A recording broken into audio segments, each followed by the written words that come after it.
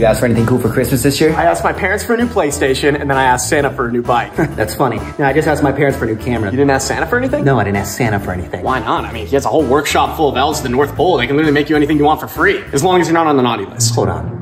Matthew, do you still believe in Santa? Santa's real, what do you mean? Jesus Christ, Matthew, did your parents never tell you that Santa's not real? What are you talking about? Are you f***ing with me? Justus, every year on Christmas Eve, I leave out milk and cookies for Santa. And on Christmas morning, they're gone. So how do you explain that? I don't know where the cookies went, but it definitely wasn't Santa. I was naughty all last year. And guess what I got in my stocking for Christmas? Coal! How do you explain that? I don't know. I'm assuming your parents put the coal inside the stocking. Let me guess, you think the tooth fairy's real too?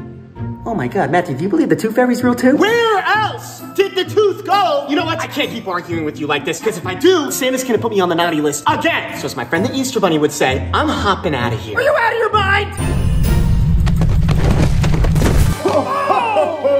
Santa, you're real? Of course I'm real, you f***ing idiot. Now where are my milk and cookies?